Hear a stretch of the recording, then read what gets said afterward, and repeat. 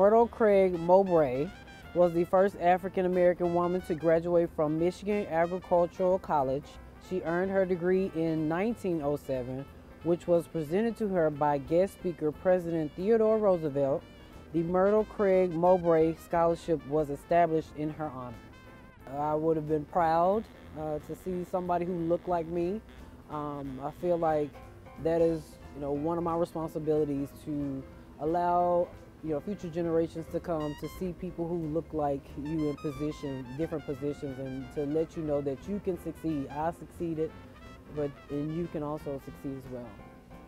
It's like an honor, a privilege, kind of a proud, stick my chest out moment. I'm the first, so just hopefully I can leave a legacy and set example like the people who come before me, to allow me this opportunity to be welcomed and succeed here as well. I think she would probably shake my hand and say, well done. I think she would be proud. I would definitely thank her for coming before me and kind of setting the tone. I think she would be proud. Like another one has done it again. Congratulations.